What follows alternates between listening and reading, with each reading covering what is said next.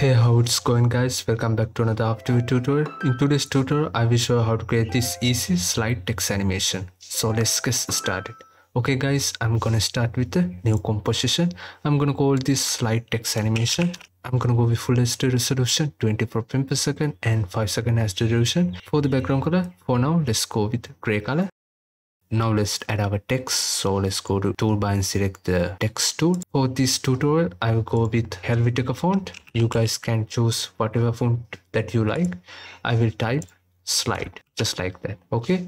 Now I'm gonna select the selection tool and then press Ctrl Alt Home on my keyboard to reset the anchor point, and let's use the align tool to align it to the center of the composition. Now let's go to text properties. Here I will go to animate and add a position. Now I'm gonna open this range selector just like that. Okay, but before that we can go to add and add a selector. In this case we need a expression selector, so I'm gonna select this. Let's also open this expression selector, and we have this amount expression. If you check the amount, as you can see, we don't need this one, so I'm gonna close this up. I have this expression. You guys can copy this expression from the description. Just copy and then paste on this amount properties. I'm gonna hold Alt on my keyboard and then click on this amount stopwatch icon.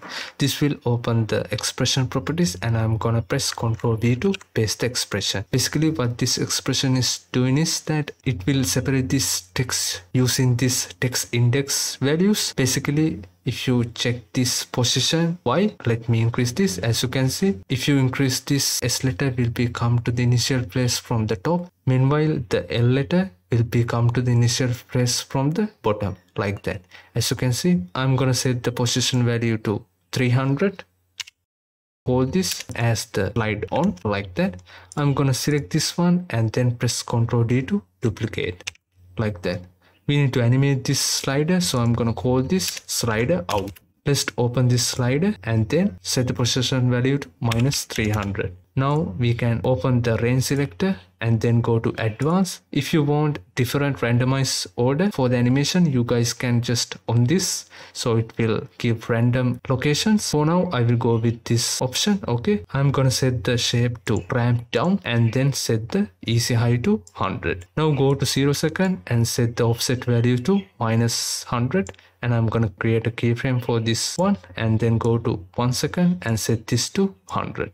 I'm gonna go to 2 seconds and then press N on my keyboard to in composition here. I will select these keyframes and then press F9 on my keyboard to easy ease, like that. Now if you check the animation, you will have this nice slide animation. By the way, we need to add some opacity, so it will give really nice movement. I'm gonna just close this up and then select this text value and then go to animate and add a opacity property. I will set this to 0. And then let's rename this to opacity main. Make sure this opacity main selector in between slide on and slide out. Okay, so I will place it in between on and out, like that. Now I'm gonna duplicate this slide out property, so I'm gonna select this and then press Ctrl D to duplicate it. Now we have new properties called slide out 2, and I'm gonna open this up and then I'm gonna delete this position property as well as the expression property. Now I'm gonna select this slide out 2 and then go to add and then go to property and then add a opacity. Now if you check the animation, you will have this really cool slide animation. This method is really work any text. Let me show you. You can type whatever you like. I'm gonna type text animation. If you check the animation, as you can see, it will adjust to that text, like that.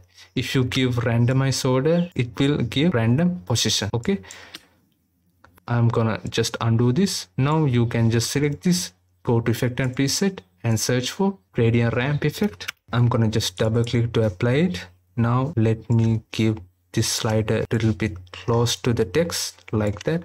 I will also give a really cool looking blue colors. You guys can give whatever you like. Okay, and yeah, I'm gonna just hit OK, and let's close this up because we're done with the text. I'm gonna add the background, so right click, new, solid, and let's call this BG. I will go with white color for the background and hit OK. Make sure it's in the below. Alright, if you want to increase the scale, press S to scale it up, like that. And I hope you guys enjoy this. Make sure you hit that subscribe button. As always, thank you so much for the Patreon supporters. I will see you guys in the next one. Peace.